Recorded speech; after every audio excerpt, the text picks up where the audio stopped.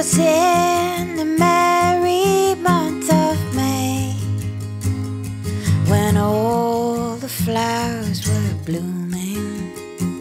Sweet William on his deathbed lay, for the love of Barbary Allen. He sent his best friend to the town, to the place where she was living. Said, you must come to William's side, if your name be Barbary Allen. So slowly, slowly she gets up, and to his bedside going, she drew the curtains to one side and says, young man, you are dying.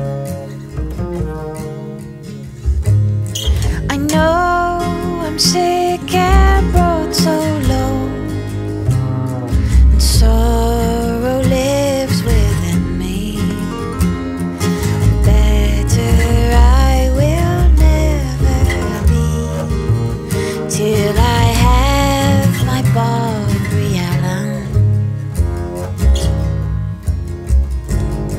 Don't you remember Saturday night, when we were all out drinking? You bought the rounds for ladies there, but you slighted Barbary Allen.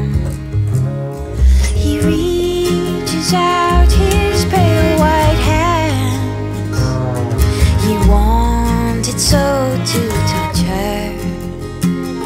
She turns away, she turns her back, and says, young man, I won't have you. He turns his pale cheek to the wall, and floods of tears come falling. What I do to you, I do to all, and I do to Barbary Allen.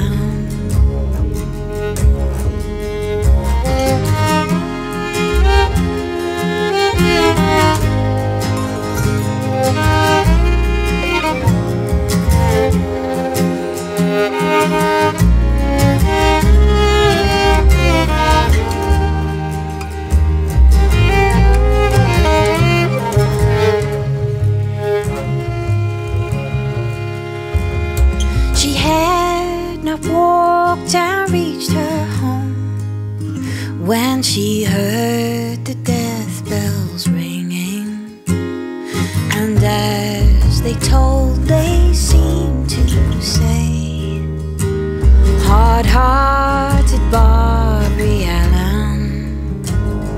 Oh mother, mother, make my bed, oh make it long and narrow.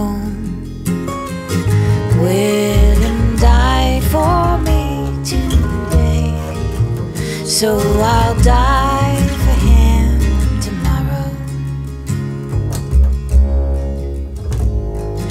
William lay cold in the old churchyard, and Barbara there beside him, and from his grave there grew a rose, and out of hers a briar.